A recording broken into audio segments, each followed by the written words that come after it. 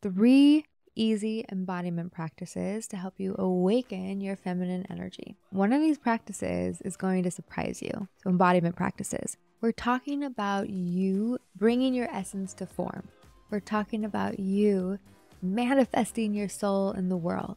Hi, I'm Morgan Day Cecil, Feminine Embodiment Coach, creator of the Feminine Wholeness Method, and welcome to my channel.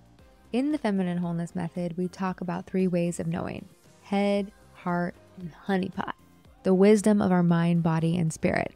So I'm going to give you 3 easy embodiment practices to help you activate head, heart, and honeypot so that you can awaken your feminine energy and feel so connected to your wholeness.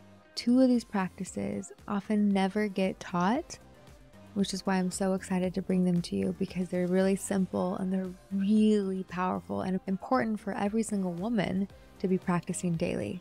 My guess is one of these practices, you're going to be like, whoa, I never even considered that embodiment work, but it so is. The first is a movement. The second is a sound. And the third is something I want you to do with your eyes.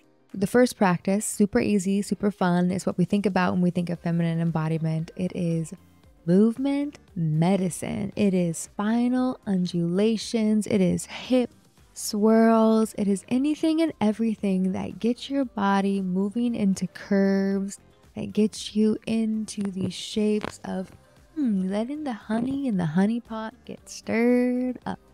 So if you have a yoga mat, you can come down on all fours and do your cat-cows. You can even just sit in your chair and do some hip swirls. This is movement medicine, and we're focusing on waking up the energy in our honey pot and bringing some fluidity, bringing some motion to our spine.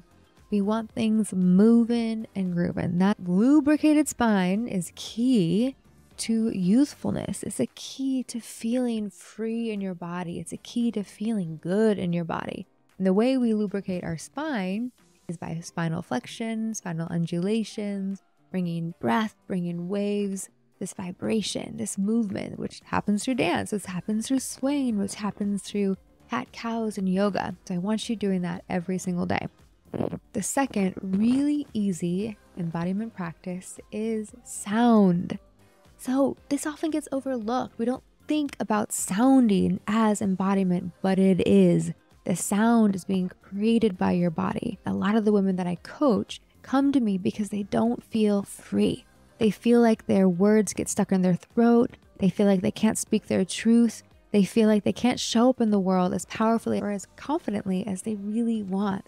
Speaking from your wholeness is a really important embodiment practice. Hi, my name is Morgan, and I'd like to talk to you about feminine embodiment and speaking confidently. Or, hi, my name is Morgan. I'd like to talk to you about feminine embodiment and speaking confidently. One thing I teach my students, part of the Feminine Wholeness Method, is just to say, I am, I am, I am. Speak those 2 words from the ground up. One easy tip is just to bring your register down a notch. So speak a little bit lower. You can imagine speaking from your roots in the earth and see how that shifts your sense of self as you're speaking. Another thing you can do is just vocal toning. You're just sounding, allowing those vibrations to start break up that stuck energy that is keeping you silent and keeping you small. The third super easy, super important embodiment practice to do daily is your gaze. Your gaze is how you see the world. So this is something I want you to do with your eyes. I want you to soften your eyes.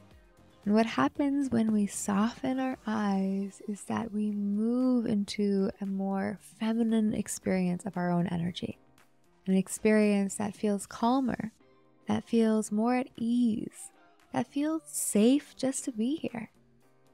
A soft gaze practice is also known as open focus. And when we practice soft gaze, we are activating our parasympathetic nervous system, which is really powerful and a doorway into our feminine energy. So let's practice right now so you know how to do it.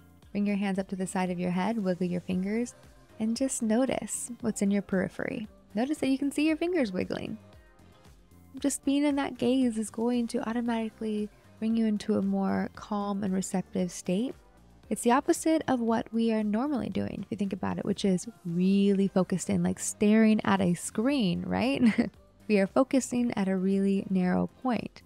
This relates to a more activated nervous system that is more hypervigilant, activated and focused. Both qualities are important, obviously. We want to be able to move back and forth fluidly between a focused state and an open state.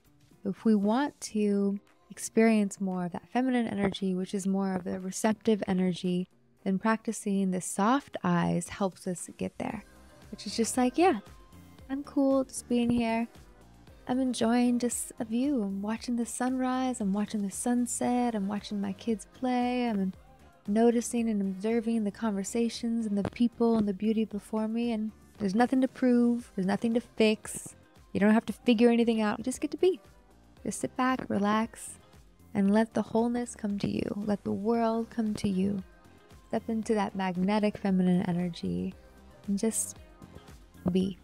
I use these 3 embodiment practices every single day. They're so easy. These are easy practices that you can weave into your mundane routines. Movement medicine, vocal toning, and 3, soft eyes. Thank you so much for being here, and let me know which of these practices you're going to try first. Grace and peace, and I'll see you back here soon.